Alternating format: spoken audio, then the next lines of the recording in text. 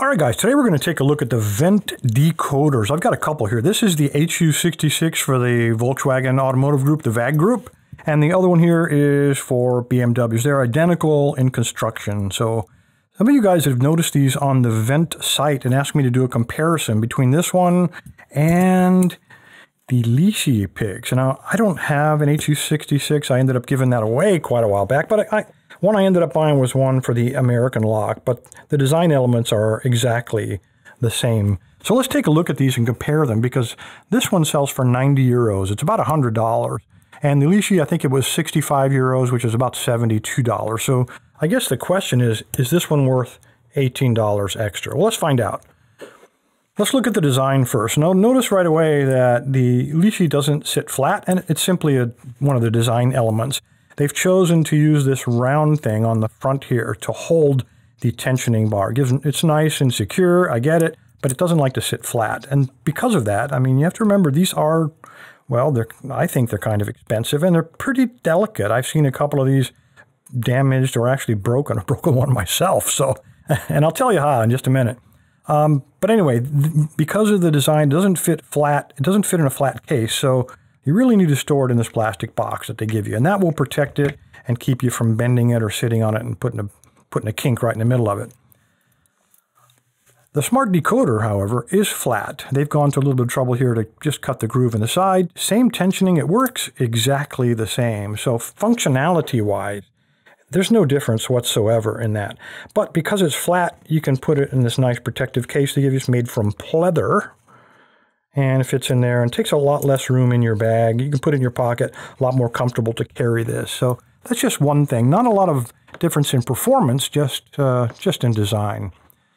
While I've been holding these, you probably noticed that this one is reflective. Now, they're both made from stainless steel, but this one has kind of a reflective finish. So pretty nice, very nicely done all the way around.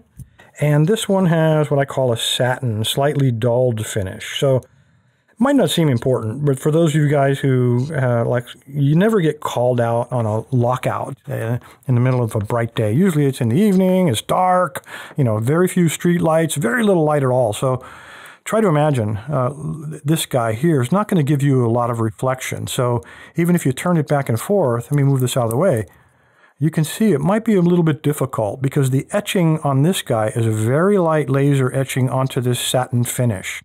So it's not etched very deeply at all, and it's almost the same color, not a lot of contrast.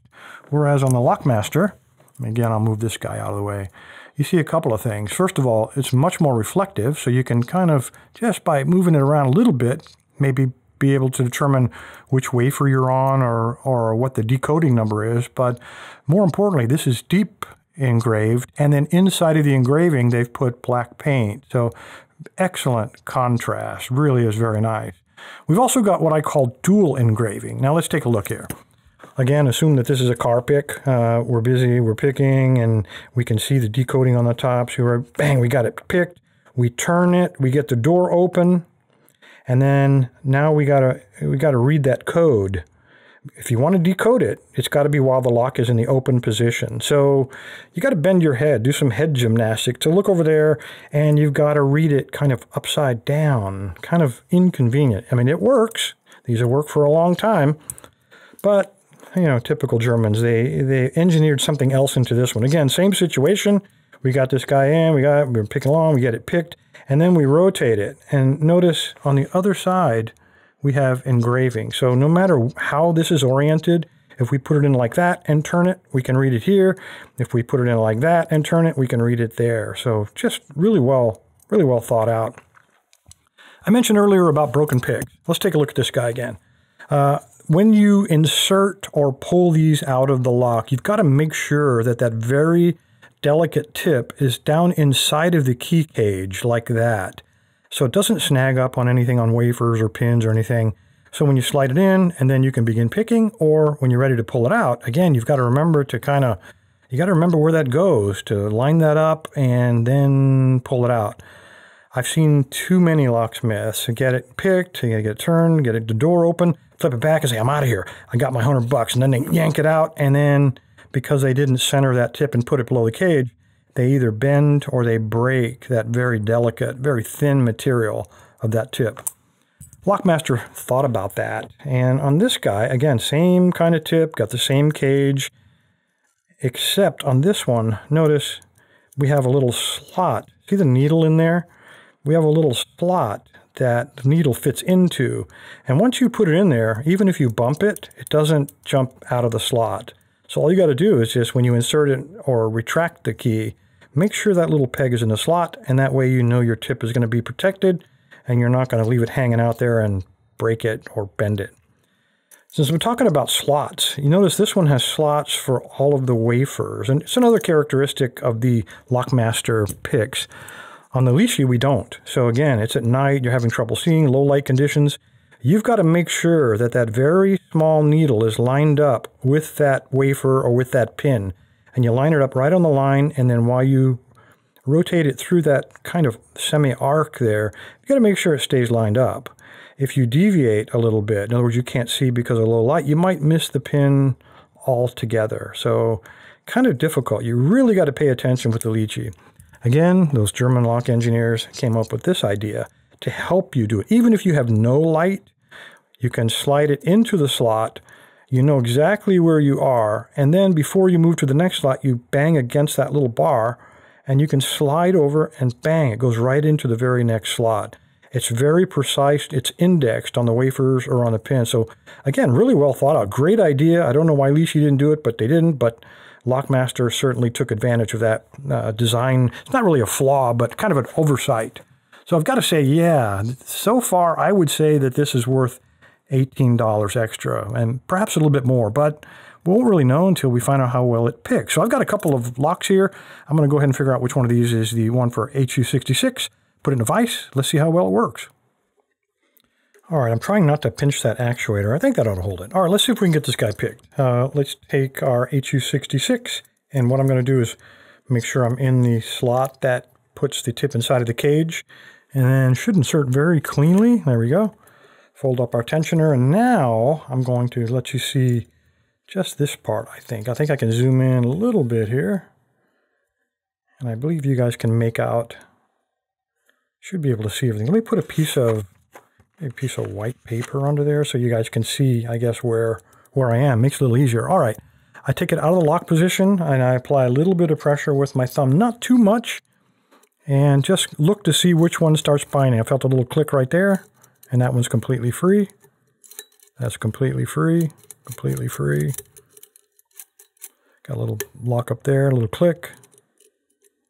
A little resistance there. And I'm getting counter rotation, actually. There we go. That's not going to go anywhere. A little bit there. A little click. Another click on 8, so he'd pop back. So just picked him out of order, no big deal.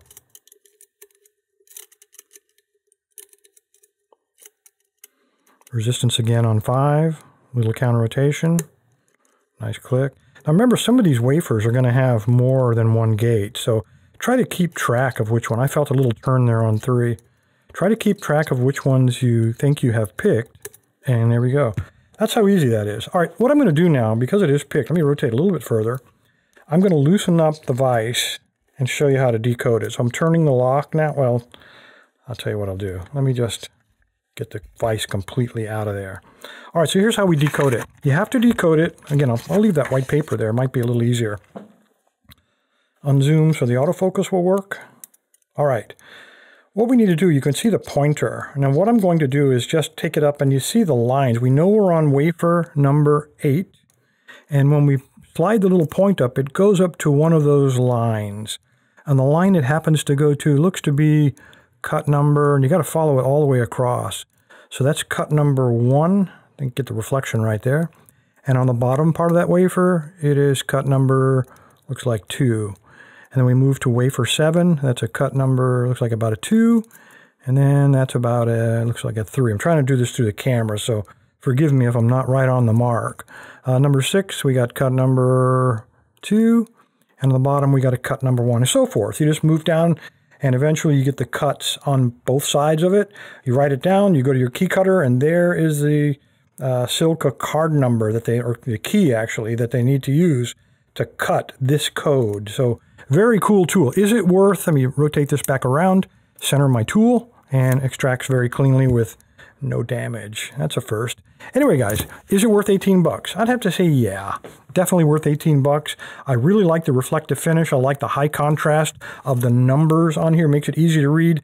And I also really like the idea of being able to read the code from either side of that. That alone, that feature alone is probably worth more than the $18 price difference. Anyway, guys, appreciate your time. Stay safe, stay legal. The giveaway this week will be these two brand new decoders, the HU66 and the HU92 Smart Decoder from Zyfix or from Wendt, along with the cases. Appreciate your time, guys. Stay safe, stay legal. Stick around, and I will show you how to win. Thanks, guys. All you need to do is navigate to locklab.com, the tribal website, and scroll down in the middle of the page. You'll see all the giveaway buttons, Monday, Wednesday, and Friday. But the one you're looking for is the Weekend Review giveaway, purple band. Just click on it. It'll take you to the registration page. Again, scroll to the bottom, put in a good email address, so if you win, I can get in touch with you, let you know. Put in a username, doesn't matter what it is, and click Submit. When you're done, you'll get a green check mark confirming your entry. Thanks, guys.